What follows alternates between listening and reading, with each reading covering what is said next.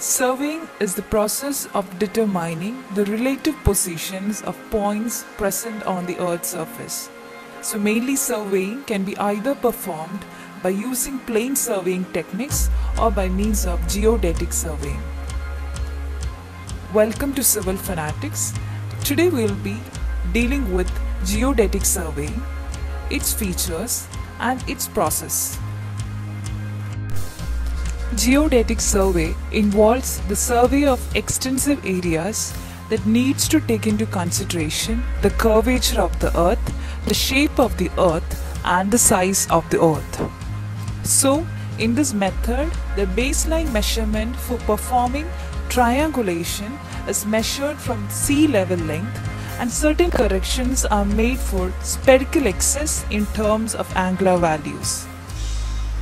Geodetic surveys are used when plane surveying cannot be provided with accuracy and with precision.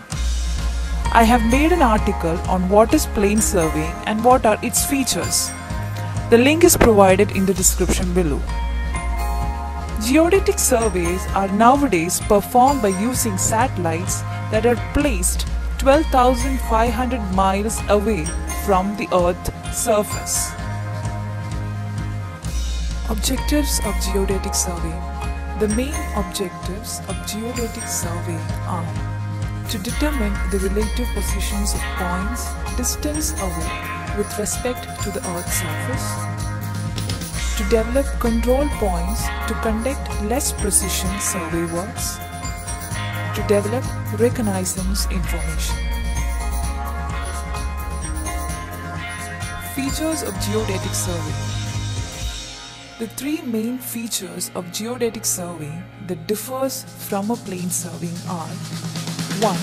The 2 points are located so far that the earth curvature cannot be deflected.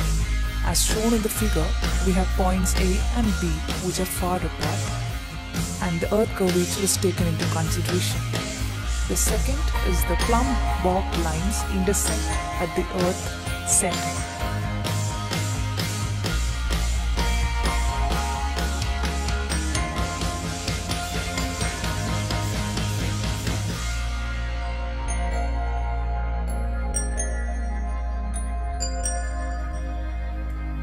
Third, it is used to survey areas greater than 195.5 square kilometers.